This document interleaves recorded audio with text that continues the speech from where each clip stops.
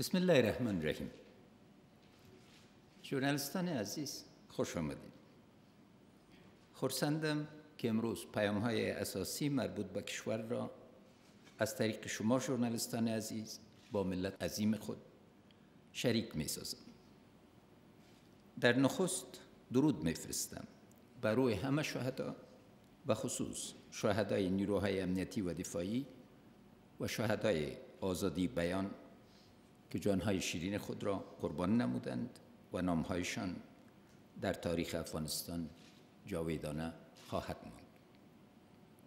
گرانو وطنوالو، ما د ملي وحدت حکومت له ابتدا څخه اول د ټولنې له مختلف اقشارو سره د سولې په اړه مشورې ناستې پیل کړې او کوشش مې وکړ چې د سولې د راتلو په اړه د هر چا نظر ته غوږ ونیسم.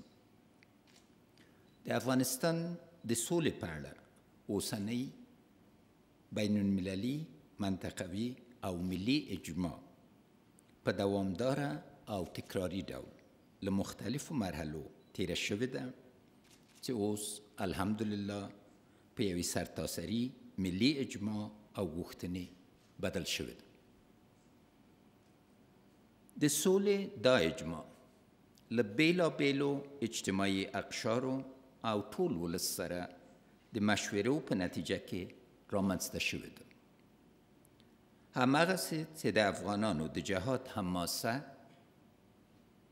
د چا په انحصار کې نه ده او ټولو خلکو پورې اړه لري، دغه راز هیڅوک د سولې په پروسه کې هم د انحصار حق نه لري.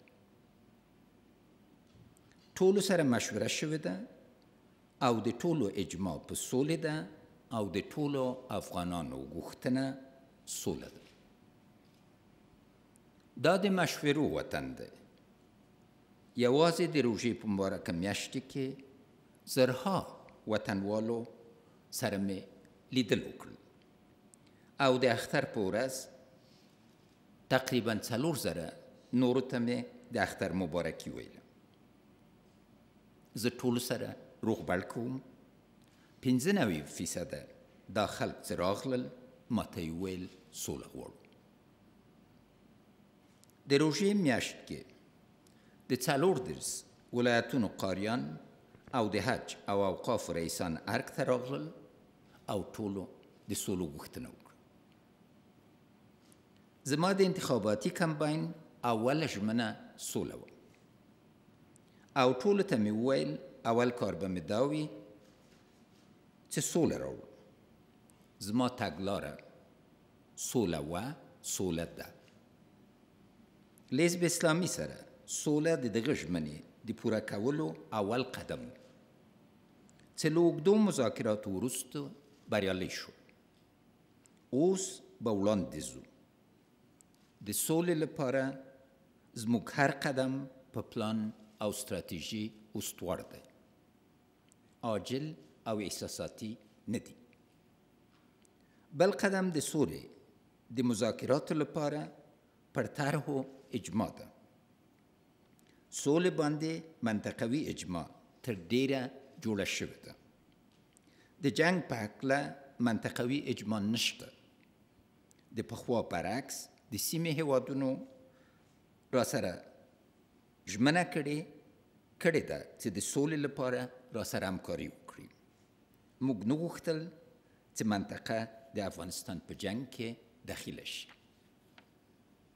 4 کاله پخوا د شنګهای غړو هیوادونو د افغانستان د وضعیت په هکله اندېښنې درلودې. هغه اندېښنې مو رفع کړې. اوس وضعیت بدل شوی دی. تاسې ولیدل تیره میاشت د شنګهای کنفرانس ټولو غړو هیوادونو په اتفاق سره د افغانستان له سولې ملاتړ وکړ او د همکاري ډاډ یې راکړ. د افغانستان په هکله د شنګهای کنفرانس دا ګام بی سابقه. هموطنان گرامی، مشوره من حیث یک اصل برای ما اهمیت خاص دارد. به خصوص مشوره در مورد صلح که ریشه در ارزش‌های اسلامی ما دارد. چون ما یک عنعنه عظیم صلح داریم. ما سعی میکنیم در تسلسل و تداوم ارزش‌های اسلامی خود با آن دست بیاوریم. بحث ما در رابطه با صلح در چوکات دینی مبین اسلام است و متعلق بر رفتار پیغمبر صلی الله علیه و سلم است. زندگی او برای ما یک الگوی بارز است. صلاحیت‌ها و مسئولیت‌های رئیس جمهور در قانون اساسی مشخص و واضح است.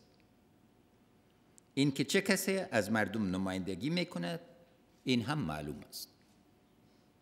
این که اعلان جنگ و صلح از کدام مراجع صورت گیرد واضح و روشن است. همان طوری که ما طرف مقابل جنگ را تعریف کردیم که با کی درگیر هستیم، حالا طرف صلح را نیز تعریف کرده می توانیم که باز کی صلح می کنیم. مشروعیت نیابتی نیست. اگر کسی به نمایندگی از ملت صحبت می کند باید مشخص شود که مشروعیتشان ناشی از چیست، به اساس کدام قانون و مکانیزم حق صحبت کردن به نمایندگی از ملت را دارند. حماسه جهاد افتخار علما و ملت افغانستان است. نظام و دولت فعلی میراث جهاد بر حق مردم افغانستان می باشد. همان طوری که افتخار حماسه جهاد از ملت است، تصمیم گیری در مورد صلح نیز متعلق به ملت می باشد. از این جهت باید به صورت واضح بدانیم که تصامیم ما به اساس شخصی و سلیقه‌ای گرفته نمیشه. در استراتژی امریکا در رابطه با افغانستان و جنوب آسیا هدف از استعمال قوه صلح است. هدف یک افغانستان باثبات و امن در یک منطقه باثبات و امن است. سه چیز باعث شد تا پروسه صلح را تشدید بخشید. اول، گرد هم آمدن 2907 عالم دین از سر تا سر کشور در کابل که دیدگاه واضح و فتوای متفقهشان را طبق اوامر و احکام قرآنی در مورد ضرورت صلح بیان داشتند و علمای کشور صدایشان را به خاطر تأمین صلح بلند نمودند. دوم، علمای دینی ما دو انتخاب داشتند: جنگ و صلح. اما علمای دینی ما طبق احکام قرآنی راه صلح را انتخاب کردند، چون صلح از سنت رسول اکرم صلی الله علیه و سلم است و این بحث ریشه عمیق در دین مبین اسلام دارد. سوم، برای اینکه بحث صلح به باورمندی تبدیل شود، ما برای آتش بس نیت، اراده و آمادگی داشتیم. تقدس ماه مبارک رمضان، تقدس شب قدر و عید سعید فطر باعث شد که این آتش بس را زود اعلام کنیم. بعد از ختم آتش بس به خاطر ارج گذاشتن به زندگی آن را تمدید نمودیم. با وجود اجماعی که در مورد صلح موجود بود، هیچ حرکت فعال در مورد آتش بس و صلح دیده نمیشد.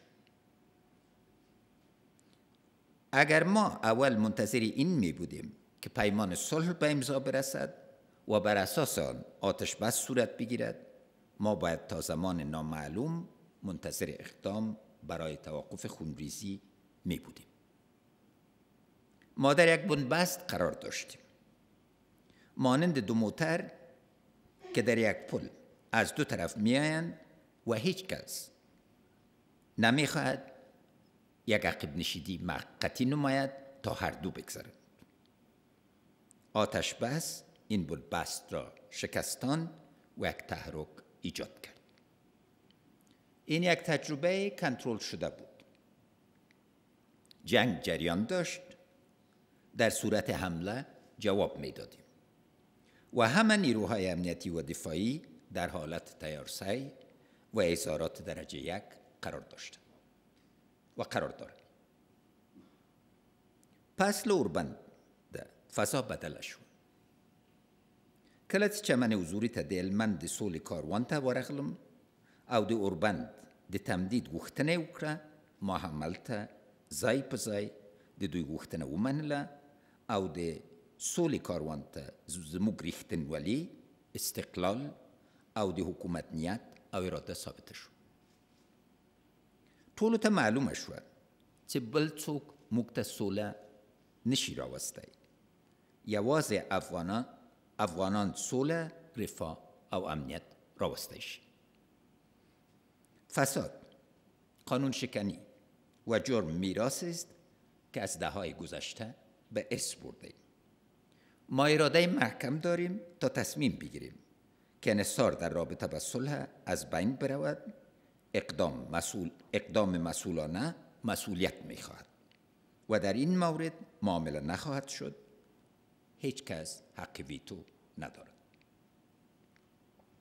در مورد اجماع صلح، تواضع، شجاعت و اراده در کار است تا به صدای مردم گوش داده شود و به اساس فرمایشات آنها اقدام صورت گیرد. منافع ملت باید همیشه بالای منافع عده محدود با تمام احترام به آزادیشان و افکارشان ترجیح داده شود. تشویش و نگرانی در کجاست؟ من به نمایندگی از مردم افغانستان میپرسم: با دوام جنگ چقدر افغان باید از بین برود و تا چه وقت این جنگ و کشتار ادامه داشته باشد؟ قصه ماگل از یادم نمیرود. خانم ماگل که تازه با امیدهای زیادی با خانواده خویش از ایران به وطن برگشته بود، در رویداد تروریستی در هنگام توزیع تذکره یک دختر کوچکش شهید و دیگرش زخم برداشت و شوهرش هم زخمی کرد. در شفاخانه امرجنسی ماگل برایم گفت که دخترم را برایم دوباره بده. چگونه قلب باشد که از شنیدن این تقاضا آب نگردد. افغانستان یک جامعه باز است. پیمان صلح به شکل پنهانی صورت گرفته نمیتواند. سیاست صلح افغانستان نیز سیاست باز و سیاست مذاکره است. اعلان آتش بس ما مشروعیت دینی و اسلامی داشت، به همین خاطر با استقبال گرم مردم و جهان قرار گرفت. مشوره یک چیز است و تصمیم گیری چیز دیگر است. بین اجماع و طرح صلح باید تفکیک قائل شویم. بالای طرح صلح بعداً در جریان مذاکره بحث می شود. تفکیک بین آتش بس، صلح و پیمان صلح ضروری است. روزی که به پیمان صلح انشالله برسیم، این پیمان به تایید و تصویب نیاز دارد. مسئله داخلی صلح افغانستان 3 بود دارد: مردم، حکومت و طالبان. مردم از حکومت و طالبان خواستار صلح و قطع جنگ هستند. حکومت این خواست مردم را پذیرفته است. زمان آن است که طالبان به این خواست مردم جواب مثبت بدهند. اوس طالبان د ولس سره مواجه دي. د افغانستان له دلي علماو سره مواجه دي. د اندونیزیا، پاکستان او د مکه و مدینه خطیبانو سره مواجه دي. د اسلامي نړۍ له علماو سره مواجه دي. پر حکومت هم دغه فشار موجود و حکومت د یو مسؤل حکومت په څیر د دغه فشار پر وړاندې خپل مسؤلیت ادا کړ.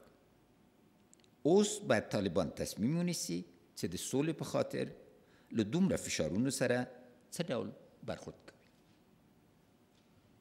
اولین وظیفه من این است که از خونریزی جلوگیری کنیم.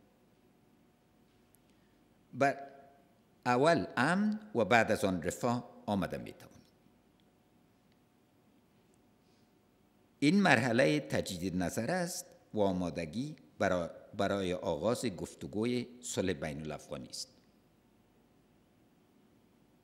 هر تشویش بجاست. من بارها در جلسات مشورتی با سیاسیون، احزاب سیاسی، جامعه مدنی، شبکه‌های زنان، جوانان و هم اقشار نه تنها خواستار فهرست نگرانی ها بلکه خواستار طرح‌های کتبیشان شدم و باز هم از این تریبیون اعلان میکنم که خواهان طرح است.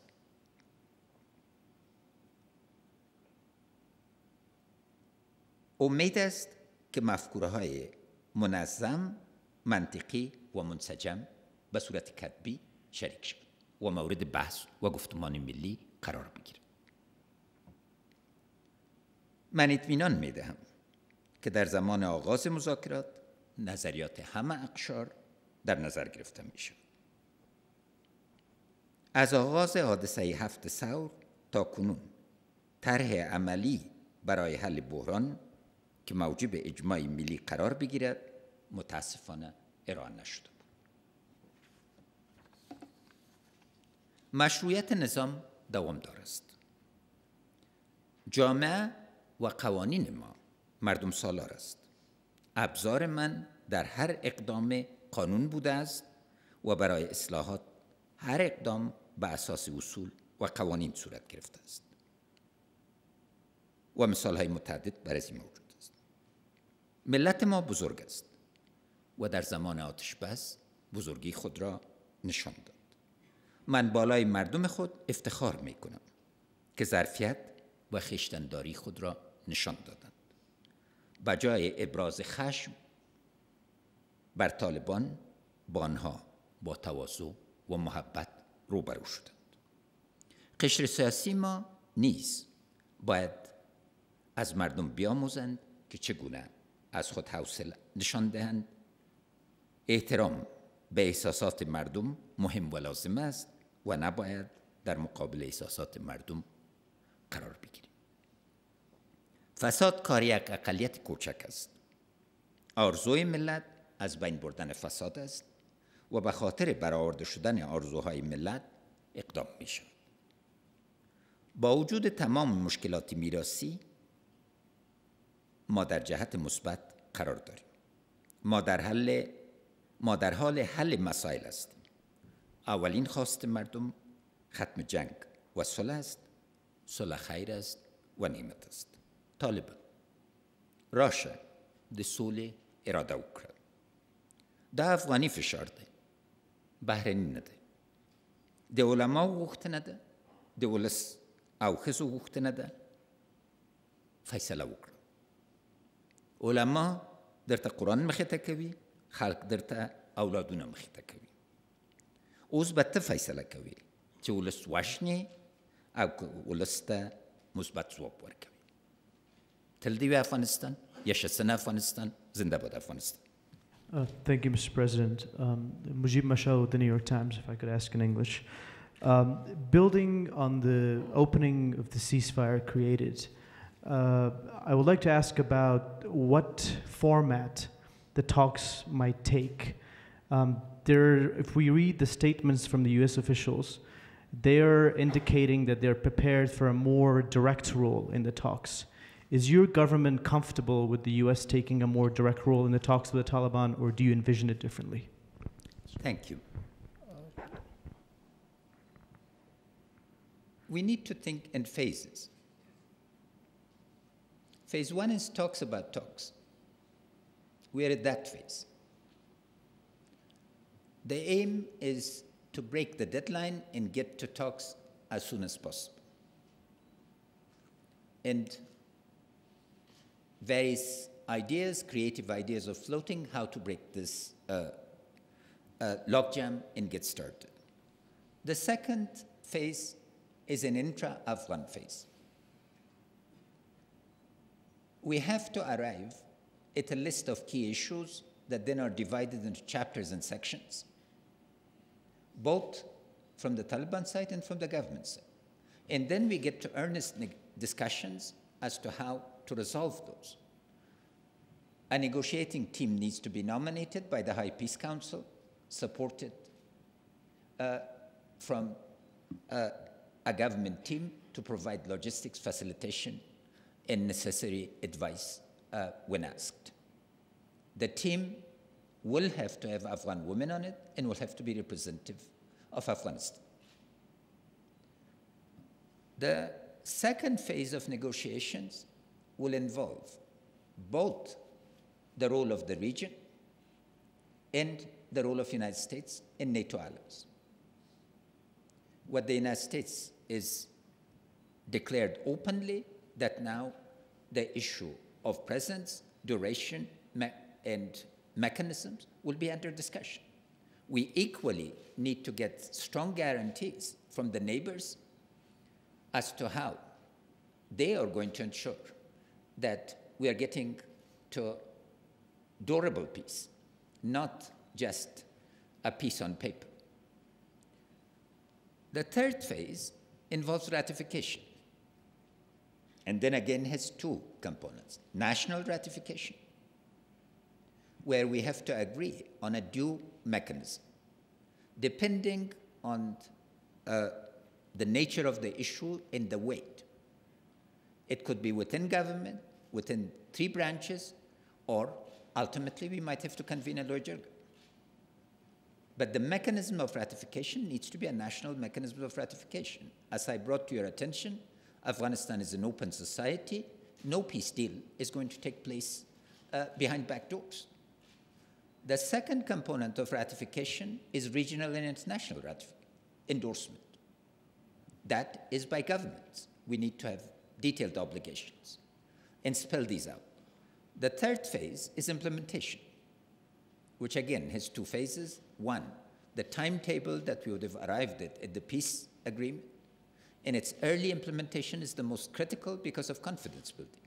And there's a dozen issues ranging from transforming Taliban from a military organization to a political organization, to reintegration, to refugee return, etc., etc. And the second phase is peace building, a genuine reconciliation where people of all walks of life in this country agree, embrace each other, and arrive at a common vision and a common program of action to realize this. The United States is our key ally and partner. I refer to it as our foundational partner, and I want to repeat. The goal of the South Asia strategy of the United States, for which we express very strong support and gratitude, is to create the conditions for a stable Afghanistan within a secure and stable region. Thank you. مننه رئیس د سول مذاکرات په جریان کې داسې هم ویل کېږي چې وسلوال طالبان ته ښایي د افغانستان یو شمېر د امنو سیمو په نامه یو شمېر سیمې طالبانو ته وسپارل شي. دا طرحه له دې وړاندې په افغانستان کې یو شمېر سیاسي احزاب هم مطرح کړې او داسې ویل کېږي چې د افغانستان په یو شمېر سیمو کې احتمالاً کې داسې 6 ولایتونو کې احتمالاً دې ته سیمې ورکړل شي. آیا د سولې مذاکراتو په دغه پروسه کې دغه 6 سیمې هم شامل دي او که نه ورکول کېږي او د طالبان سروبند غزوی او که نه؟ تشکر، زنده باشین. جناب رئیس جمهور، من ذبیح‌الله دوراندیش هستم، خبرنگار تلویزیون خورشید. آقای رئیس جمهور، 10 روز شما یک آتشبس دیگر هم اعلام کردین که دیروز به پایان رسید. حالا بار دیگر به نیروهای امنیتی دستور آتشبس میتین یا که اجازه میتین که تا طالبان مورد هدف قرار بده، زیرا بیشتر از ولسوالی ها با تهدید جدی روبرو هست. و همچنان آقای رئیس جمهور در اعلام آتشبس در روزهای اکثر طالبان آمدن وارد کابل شدند. آقای رئیس جمهور، حالا برنامه نیروهای امنیتی برای شناسایی افراد چی هست؟ دیده میشه که هنوز تهدید جدی در کابل وجود داره و این افراد طالبان معلوم نیستن که آیا علاقمند صلح هستن یا به تحرکاتشان ادامه میدن. نمونهشان فرمانده پیشین فرمانده پکتیا را که دیروز در کابل به قتل رساندن. تشکر رئیس. من باعث حیات هستم از آریانا نیوز. در مورد واگذاری مناطق امن برای طالبان میخواستم بپرسم با کدام طرح صورت میگیره؟ آیا سپرده میشه برشان یا نه؟ و یک نگرانی کلانی که وجود داره که مبادا این مناطق تا امروز ما میگیم که پاکستان پناهگاه طالبان است و نشود که افغانستان به پناهگاه طالبان تبدیل شود. یک نگرانی وجود داره. پیشنهاد از این طرح از سوی کی است؟ و یک موضوع دیگه که ما با والی میدان وردک حدود نیم ساعت یک مصاحبه داشتیم. اونا گفتن که در روزهای آتش بس طالبان سوء استفاده کردن و 13 پاسگاه را در جلری زینا سقوط دادن و لباس آتش بس آمدن. آیا سوء استفاده صورت گرفته؟ چقدر تاوان نیروهای امنیتی در آتش بس داشته؟ تشکر. د امن و سیمه طرح د حکومت طرح نه ده، سیاسی اجماع دی باندې موجوده نه ده. هر پیشنهادی که در این بخش است، هر آوازی که در این بخش است، طرحهای فردی است. تجارب گذشته به دقت، من 34 والی را در هفته گذشته کلشان در کابل دیدم. هر کدامشان 15 دقیقه وقت داشتن و بعد از او همراهشان در 4 گروه ساعات دیر کردن. برای طرح امن به شکلی که تصویر عمومی است اجماع وجود نداره و بدون اجماع دا پست خبری دی. وړاندیزونه دي. حکومت یو حکومت ده، یو بیرق ده.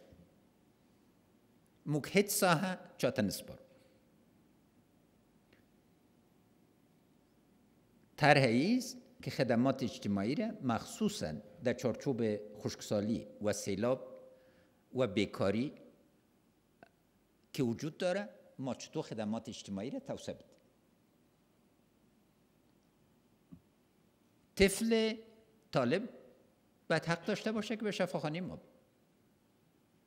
زن مریض، زن افغان است، باید خدمات صحی برش ارائه کرده بده. اما ای که ساها مبدل شود با پایگاه خاص، جغرافی افغانستان مقدس است، یک جغرافی است. نهیله ده صدا واضح است. اوربند خلاص شو، موږ امنیتي و دفاعي قوا اجازه لري چې خپل عملیاتونه وکړي.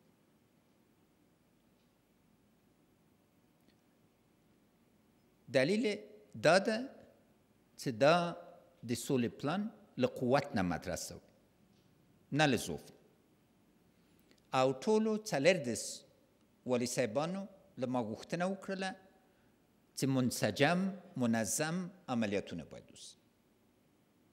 اما د عملیاتو شروع همزمان د سیاسی پروسه غزول دی. سیاسی پروسه به غزول کیږي. هغه شی چې اوس واضح ده، معلومه ده چې ډېر طالبان سوله غواړي. دا وښودله چې له جنګ نه ستړي دي او موږ باید دې ته احترام پرېږدو.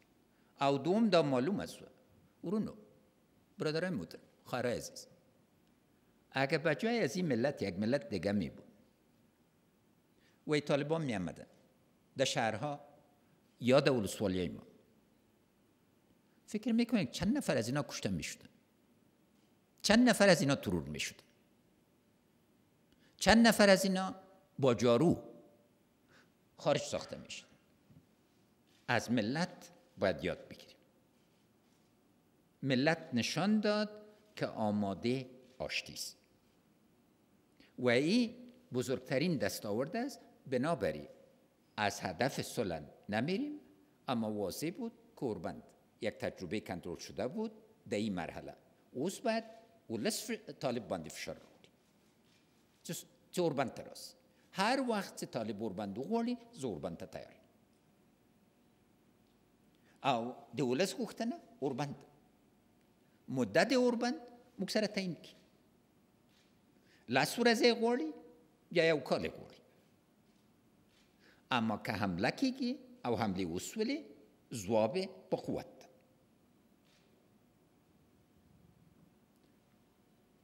ولسمشری یو برخه ما وظیفه ده، سرقماندانی اعلی ما بله برخه ده دنده ده.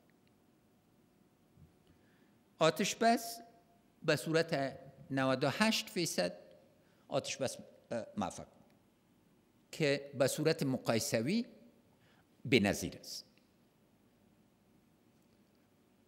صدها پیامانه صلح را ببینین، مشکل ترین موضوعش آتش بس بود.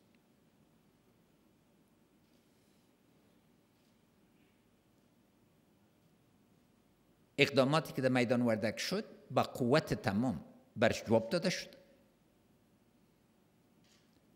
قوت دیروز باز هم عملیات داشت و در جایی که اقدامات مخالف دولت شد اجازه عملیات داده بود.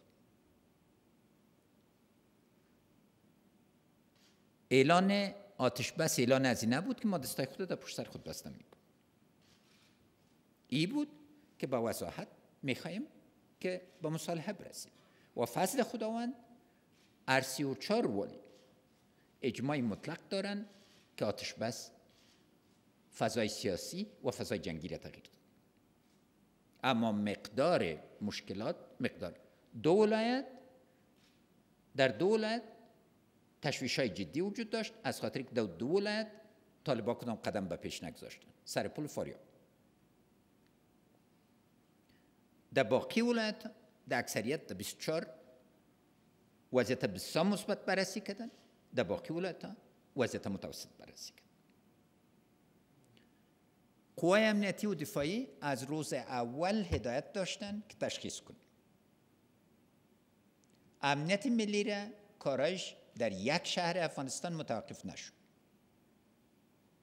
در شهرها کدام اعلان آتش بس نبود مقابل توریستا.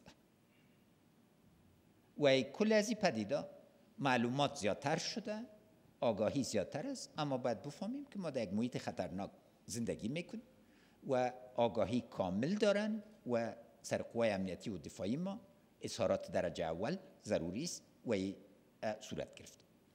ډیره مننه از ذبیح الله خورشیدین د شمشاد خبریال. زه ډیر لنډه پوښتنه کوم، غواړو په دې پوه شو چې پاکستان سره په دې وروستیو کې چې کومې خبرې وشي دواړو لورو ترمنځ هیاتونه تبادله شول، څه نتیجه په لاس راغله؟ مننه کوم. زما پوښتنه هم همدا وه، لږ تغییر سره. جناب رئیس صاحب، زه حدیث پردیس یم ازادي راډیو څخه. متاسفانه په افغانستان کې کله چې د سولې موضوع یادېږي ورسره جوخت د پاکستان نوم، د دوی د اغیز. پاکستان په دې برخه کې کومې ژمنې کړي او په دې ژمنو څومره باور کیدای شي؟ تشکر. جناب رئیس، کریم امینی هستم، خبرنگار تلونیوز. مردم انتظار داشت که امروز شما دو تا پیام برشان بتین. یک بدخبری که متاسفانه ادامه جنگ است و تحمیل شده بالای مردم افغانستان، ای که فکر کنم تا فعلا همی موضوع داده شد، و دومی که خوشخبری که ختم جنگ باشه و نتایج مثبتی که شما در جریان آتش بس گرفته باشین که مذاکرات آغاز شود. حال بالای مذاکرات بسیار گپ زده شد، طرح‌ها هم گفته شد، ولی مهم است که آیا شما چراغ سبزی یا پیامی یا نشانه‌ای هم به خاطر آغاز مذاکرات گرفتین، یا ای که طرح‌هایی داریم در جیب خود ما؟ طرح‌های ما در جیب ما نیست، به نهایت احترام. اگر طرح‌های ما در جیب ما بود، مردم افغانستان دو عید نمی داشتن. هر کدامتان که از چل پایین هستید، یه اولین روزی بود که عید داشتید. دیگه امید است که قضاوت شما عادلانه باشه و بر منطق استوار باشه. افغانستان را که ما به میراث گرفتم و افغانستانی که امروز واقع است، از نگاه اجماع ملی، اجماع منطقوی و اجماع بین المللی یک افغانستان بسیار متفاوت است. جناب محترم، دنیا در حال فرار بود یا نه؟ در منطقه در انزوا بودیم یا نه؟ اگر طرح‌های ما طرح‌های روی جیب می بود، امروز به اجماع منطقوی و جهانی نمی رسید. از حرمین شریفین برای 40 سال آواز صلح و تقویه پروسه صلح افغانستان شنیده بود.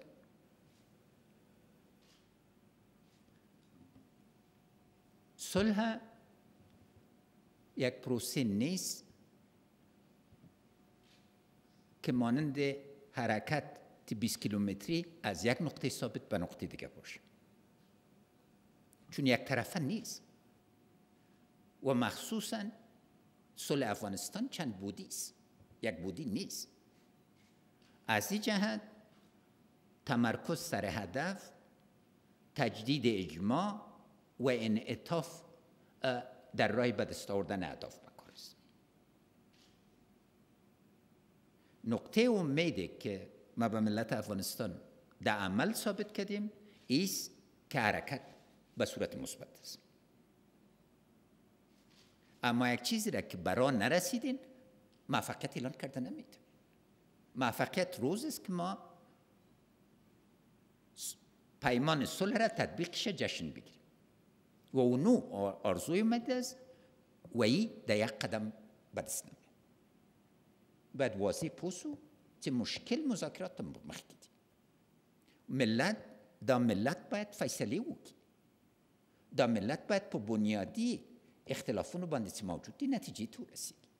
باید منطقه راوړو چوکاټ ته، باید نړۍ راوړو چوکاټ ته. نو دا نه کېږي چې لکه چې زه معلم اوسم او راسم یو لکچر سر تر پایه پورې تشریح کړم. د افغانستان ولسمشر مشري یو دروند بار ده چې دقت غواړي او دا د سیلابو په منځ کې حرکت کوي او باید اوبو لاندې نسی. پاکستان په برخه کې اول موږ مناسبات پاکستان سره درې مختلف بودونه لري.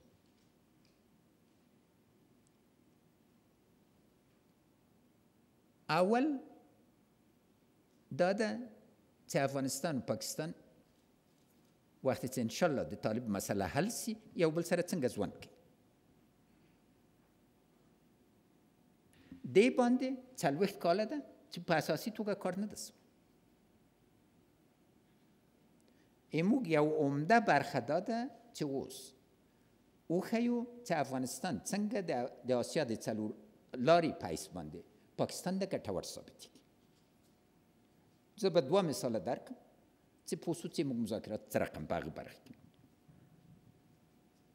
نړیوال بانک یوه څېړنه کړې ده چې پاکستان په 100 کلنۍ کې 2040 کې به 2 سیناریوګانې ولري. که لکه 10 کاله پخوا یا 40 کاله پخوا حرکت وکړي ډېر بېوزلي مملکت دی. اما که ځینې اساسي اقدامات ترلاسه ونیسي شاید یو منځګړي مملکت ته د اقتصادي نظر نه ورسېږي او اوساس او دې یو عمده دلیل دا ده چې څنګه به سیمه ییزه همکاري کوي. دې دپاره او ایرم نسی چې په عین کال کې به افغانستان خپل 300 کلیزه د احمدشاه بابا د ستر احمدشاه بابا نیسي او موږ هم باید پوه شو چې 300 کالو کې څه غواړو. چې دومه طرح عملي سي پاکستان 15,000 میگاوات برق ته ضرورت لري او دا داخل نه نسی پیدا کېده. نو ځکه د مرکزي آسیا نه برق انتقالول پاکستان ته یو حیاتي موضوع ده. موږ دغه کار کولی شو، عملا ثابت کولی شو. همدا اوس د خصوصي سکتور نه $1.5 میلیارد پانګه په بحث لاندې ده چې څنګه له ترکمنستان نه موږ 2,000 میگاوات برق پاکستان ته ورسو او دا شروع د کار ده. دوم مرکزي آسیا قزاقستان سره څوک د غنمو تولید کې رقابت کولی شي؟ د قزاقستان غنم که غواړو خلیج ته ورسو کومې لار نه به لاړ کوم لارو نه به لاړ. نن دا طرح د ریل پټلۍ ازبکستان حاضر سو او جلالتمآب میرزایف نه زه خاصه مننه کوم $500 میلیون خپل پیسې واچوي په دې پټلۍ باندې. موږ 500 خپل ورکوو او نور. که پاکستان غواړي ګوادر په پښو ودرېږي بې له دې نه چې مرکزي آسیا سره دا بندر سي بله لاره د ګټې لري. نو یو عمده بحث د موږ دا ده چې موږ څنګه په یو بل سره ژوند کوو. دغه بحث نوی د خویندو او دا بحث بریالی بحث ده ځکه دا بحث سره مرکزي آسیا داخله سوي او ډېر په قوت داخله سوي راسره. او موږ غواړو موږ هدف یوازې پاکستان نه ده، موږ غواړو چې مرکزي آسیا هند سره وتړو. ټاپي دې مثال ده او نور پروژې به انشاءالله تعالی. دومه خبره دا ده چې د طالبانو موضوع موږ د مناسباتو له پاکستان سره باید حل سي. دلته څه سوي او څه لا پکار دي. د کاغذ په مخې کې اول وار دپاره موافقه سوي. د افغانستان او د پاکستان چوکاټ د مذاکراتو په کاغذ راغلی، اوس جدي اقدامات پکار دي. د اقداماتو کې موږ پرمختګ غواړو. اما معنا د دې دا ده چې یو سیاست چې 80 کاله او مخصوصا 40 کاله دوام درلوده باید تغییر وکړي. د تغییر مراحل ته موږ باید آماده اوسو او دا حوصله ولرو او دا تمرکز ولرو.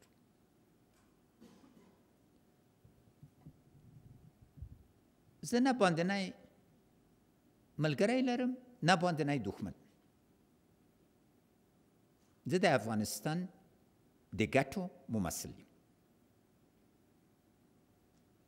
ما ته نه څوک خویندې دي نه ورونه. ما ته د افغانستان د ګټو معیار ده. معیار ما معیار منافع ملی ماست در تمام مذاکرات. این جنبه عاطفی نداره. فرهنگ مشترک داریم، زبانهای مشترک داریم اینا، اما اساس از احترام متقابل است و مخصوصا استقلال، تمامیت ارضی و خودمختاری افغانستان است. پرمختګم په مقایسه د نورو وختو ډیر ښه ده. هغه مرحلې ته نه ده رسېدلی چې ورته واقعا بریالی وي، اما جهت مثبت جهت او خبره په دې کې ده چې چا سره غږېږي، که ورونه یې کور کې، که ګاونډي یې، هغه ګاونډي سره ډېرتر په ضرورت د خبرو ده چې ورسره دعوا په ځمکې لري، یا هغه ګاونډی ده چې ورسره په ښه حالت کې. خو ضرور ده چې موږ یو بل سره وغږېږو. له خبرو نه په غیر بله منطقي لار نشته. موږ باید دوامدار خبرې وکړو او ځان باندې اطمینان ولرو او دا اطمینان لرو. مثال څه ده؟ د افغانستان علما د پاکستان علما په اندونیزیا کې وکتل کنه. د افغانستان علما احساساتو سره، منطق سره، عقل سره راغلل کنه. موږ باید له ځان نه استازیتوب وکړو. موږ باید دا ډار ونه لرو. دریم بود څه ده؟ دریم بود د دهشتګري مسله ده، د توریزم مسله ده. دې باندې موږ باید واضح موافقې ته ورسېږو چې راتلونکي کې به څنګه او بل سره همکاري کوو او څنګه له نورو حرکتونو موږ مخنیوی کوو. ولس کې یو ډار ده، یو ویره ده. آیا در بین ملت این تشویش وجود داره یعنی که همراه طالبان مذاکره کردین فردا یک حرکت دیگه از یک کشور دیگه پشتیبانی شه؟ ما میخوایم که ریشه مشکل بدامنی ختم شه، نه ای که صلح، مذاکرات صلح وسیله است برای ایجاد یک افغانستان امن. خود مذاکرات هدف نیست. پیمانهای صلح از دو رقم است. 50% از اینا در 5 سال اول برهم خورد و موجب تشدید ناامنیتی شد. 50% دیگه موفقیت‌های از نسبی تا کلی داره. ما واضح میخوایم که به پلان صلح برسیم، با موافقه صلح برسیم که موجب امنیت شد. این 3 روز دیدیم. آیا رستوران‌های کابل 5 ساعت یا 6 ساعت زیادتر باز نبوده؟ آیا هزارها نفر به قریه‌های خود برای بار اول نرفتن؟ وچکالی که اول مملکت وای ایمو وچکالی با ایمو اول موضوع د بحث. وچکالی څوک نه پیژني، نه پیږي چې په کومې ژبه غږېږي، کوم مذهب باندې ده، څه رقم ده. انسانیت مطرح ده. اما یوه غوښتنه دا ده چې موږ باید د انساني مسایلو باندې په واضح توګه موافقې ته ورسېږو او ورباندې کار وکړو. نو نتیجه گیریم داده مذاکرات مخکې تلي، کاغذ مخکې پرمختګ ده، دا به دوامدار دوام کوي او هیله مند یو چې نتایج راوړي. بې له نتایجو نه، بې له واضح نتایجو نه چې ولس د افغانستان ورباندې قانع تر هغه وخته پورې به موږ خپل دریځ او مذاکرات ته دوام ورکوو.